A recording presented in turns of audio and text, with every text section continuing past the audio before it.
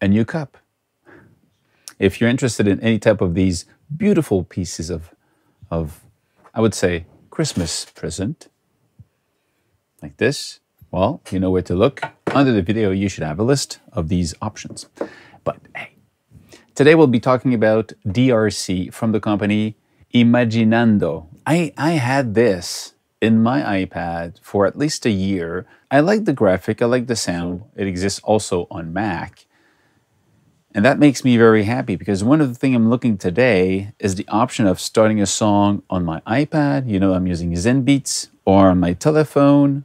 Again, save it in the cloud, and then go on my computer and push it further. Maybe I've got plugins or effects that I have on the computer that I don't have on the iPad, and I can get the most out of each platform. The problem that I have often with this is that you might have like a cool reverb on the iPad. You don't have it on the Mac, so you need to freeze it. It's not that big of a deal, but it's always a plus for me when it exists on both platforms. So then you can actually be able to move around and still edit and change stuff, which is pretty awesome. So now you have this Mac and iPad, and it's really cool. There's a bunch of different synthesizers, but I'll talk about the DRC. And you also have an option to save in the cloud of Imaginando. And when you save in your cloud over there, by default, the free version, you can have 5 saves or patch memory if you want space in your cloud. And then means that you can just save it there, go on the other machine and load the same patch, you know. After that, you can save it locally and then delete it from the cloud space. So it's interesting the way it works. By default, the two, the iPad version and the Mac version, they're free. You can download them, but the synthesis is kind of locked at one point. There's some things you cannot do. You can load the patches and play them, and then you can buy more banks of patches, or you can pay for the unlocking of the synthesis. I have the unlocked version, and the synthesis, first of all, the look is really cool. It's very, I would say, simple and you know, light to look at. I use it also on the iPhone. The basic logic, right now it is in ZenBeats, so this is the audio unit version you're looking at. In the standalone version, at the bottom you've got keys. Yeah, you can play the keys, you can play chords. There's different ways to play it, mostly for people who want to play without a keyboard. In my case, I'm using this to play, so the audio unit version is perfect for me in this case. At the top, you have the information about MIDI learn, tempo, the patches themselves. You click on it, you can browse through them, and there's a filter on the side. So it's pretty, you know, works pretty simple, and can just also skip one at a time just by, you know, moving them up and down here with the arrow. Okay.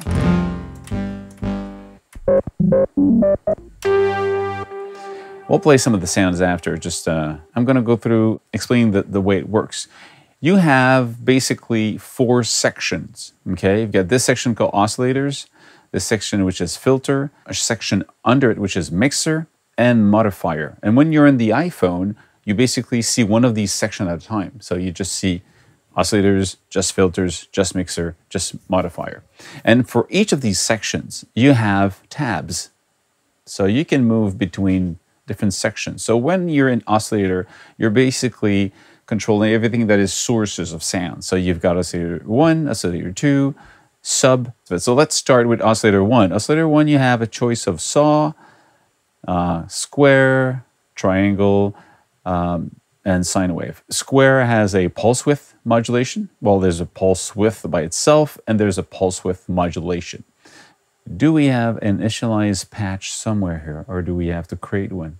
Let's do an init patch. So Oscillator 2.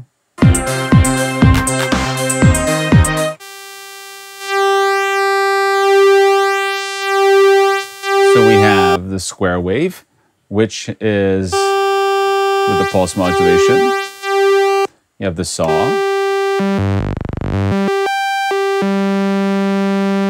And it's, I like it is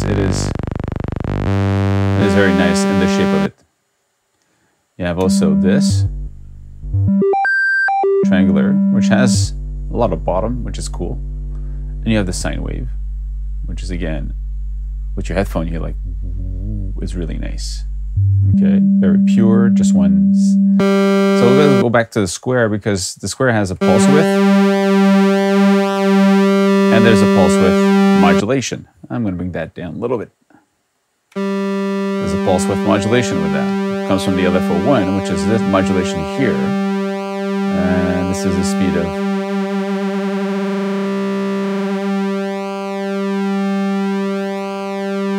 So Oscillator 1, what's special about this one is it has pulse width modulation and pulse width, which is Oscillator 2 has a square, but there's no control over the pulse width or the modulation. Okay, fine. Sawtooth, so this is a little difference. But now what you have in Oscillator 2, you also have the control over the octave. And you have, let's bring this one up. You hear the two of them. And you can also fine tune them.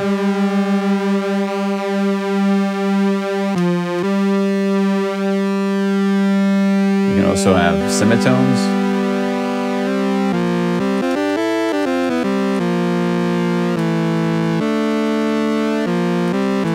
So you can actually tune it if you want, or make it so it's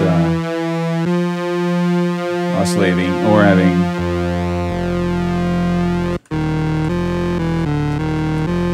So it works really nice, okay? A sync also here, on or off, so it means that now if you change this, it would also always re-trigger following the original one. So it works really nice. The sub is synced to the Oscillator 1, so it can be, to hear it, bring this up. And you have a choice of same shape here again. You have a noise. Noise here. Noise is basically, not the ring, sorry, the noise. If you just listen to the noise has a filter on it. So you can actually, place it where you want. Then we get modulation. You can select the source, Lfo1, Lfo1, and the amount of modulation being sent to basically the pitch. So if you send it here and bring back Oscillator 1, you hear the movement. If we go here, you can play with the speed of this one.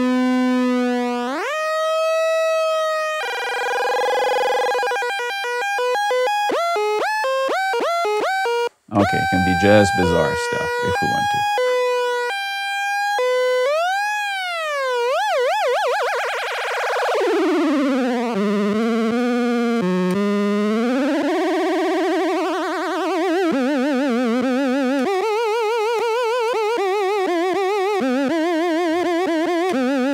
Whatever. So it's there. You can use it if you want to. What else? We have performance. Performance, basically, you can control it's going to be polyphonic, monophonic, unison, portamento, and that's it. Legato and the time of the legato or the portamento slide if you want. So this is for the first thing. But what's interesting, when you look at the bottom, just under it, you've got mixer, you get the volume, the pre-gain, Oscillator 1, Oscillator 2 to hear it, the sub-oscillator to hear it, and then there's a ring modulation here. So what's cool is you have sync between the 1 and 2, and you have a ring modulation that is the result of modulation between Oscillator 1 and 2. So it has that very nice, bring these down. We have this modulation because you have this. And then remember, if we have this on, it creates these really cool evolution of sounds here. So that's where having the pitch modulated can create these cool movement in here.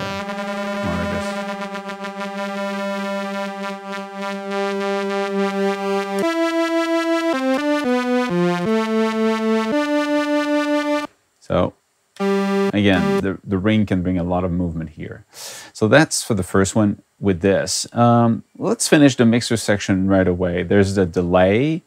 which is very, complete in a way, because you've got flutter in it, you've got spread for left and right, you've got a cutoff on it, so you can cut the high frequencies. There's a feedback, and there's a time, and there's an LFO, which is pretty awesome because it's not something you see often in, in synthesizer delay. They often don't have that section of LFO. So having the LFO gives you that extra movement in the sound. Come on, don't stop now. Let's stop recording.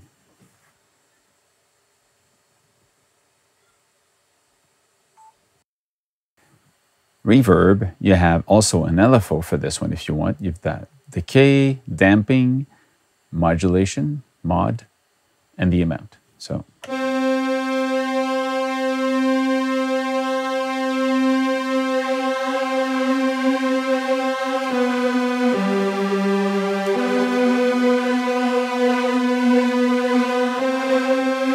the reverb can become a real, part of the synthesis in this case, because you have the LFO link to this, which is pretty cool. And you've got a chorus at the end, which again, on off, the rate, depth, feedback, and the mode, digital or analog. That's it. That's for the mixer section. Let's go to the filter. Filter, you've got main, you've got the sources. Does it come from envelope generator 2 and LFO2 to move it? You've got, of course, the cutoff, the resonance, and it's very nice. You can even go into almost, it distorts.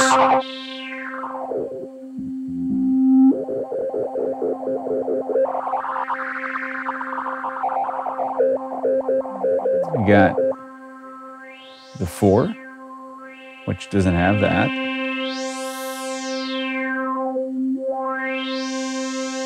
You got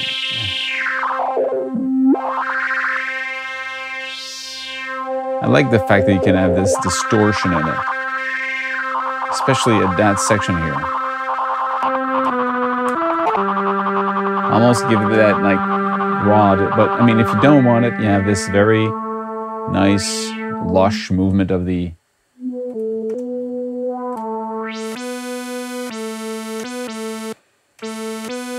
Then you have modulation. So where does modulation come from to edit this? Of course, here you've got envelope 2 and LFO2, but then you can also have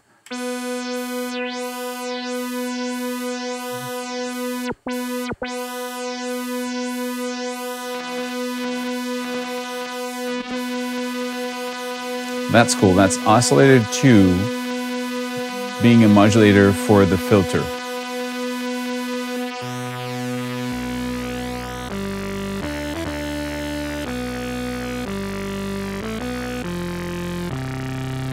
It's really nice. I like that movement in it. You have the noise, which can be also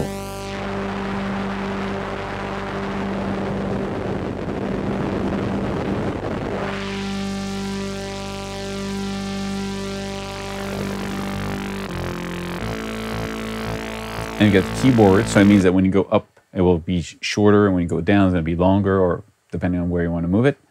And you have velocity to affect the amount of opening and closing of the filter as you're playing with the velocity of the keys. VCA is basically how you want the amplitude to be controlled by a modulator. By default, it's the envelope 1, EG1, which controls the volume, which is fine. But you can have LFO1, LFO2, envelope 2, keyboard, and velocity to control also the way the amplifier will react. Let's go to the modifier then.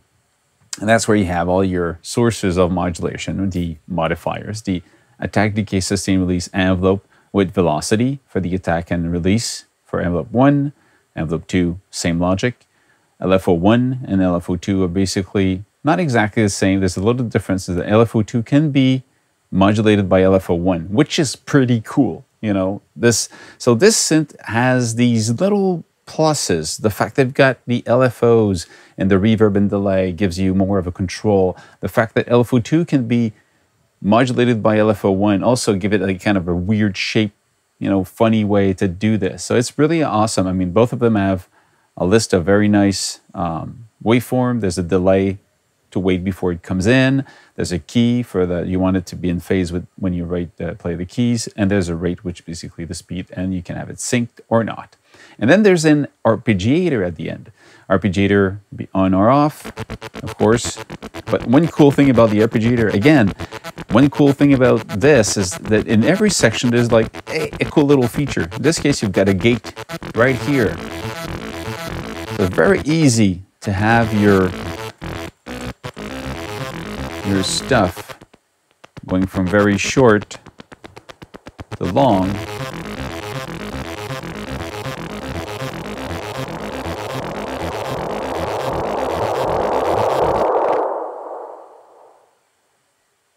What was that? A chorus delay?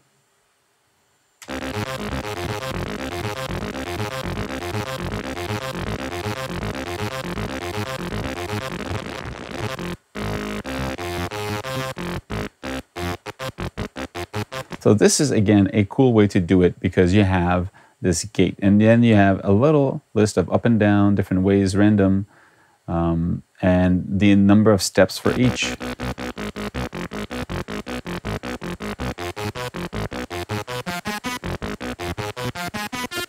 It goes higher in pitch, octave, basically.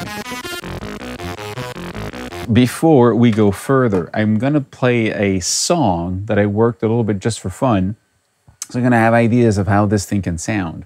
So we go like this. Bass with the chorus that comes from the synthesizer. Really nice, round, cool sound. You have this one here. So that's using the internal reverb of DRC. Again, lush sound. Very nice reverb, actually. Built-in for a built-in synth, that's pretty cool. Maybe the bass a little bit loud. Let's try these.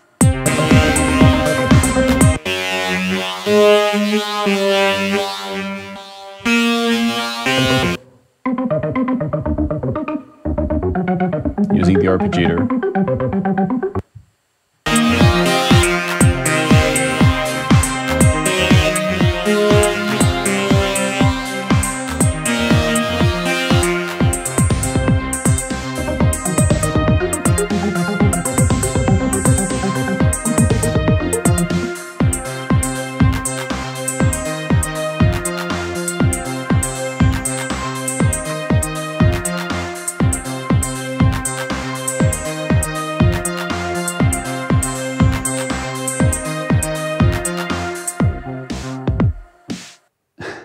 That's the DRC. That is the DRC, which is a very cool synth that you can use iPad and Mac. And guess what? What's cool about all this is that on top of that, the company is giving away 3 licenses for the iPad version, the unlock of the DRC, plus 3 licenses on the Mac.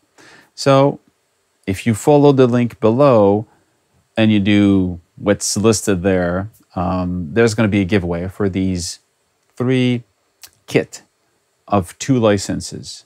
One on the iPad, one on the computer. So basically you can run it and move between them on your 2 devices. So that's it. I hope you enjoyed this. I hope it's going to be helpful. And again, if you like what I'm doing, thumb up, share it with your friends. Make some music. Also follow me on the other online presences, Facebook, Instagram, Twitter, you know, these places. That's it. Stay safe. Make more music, people.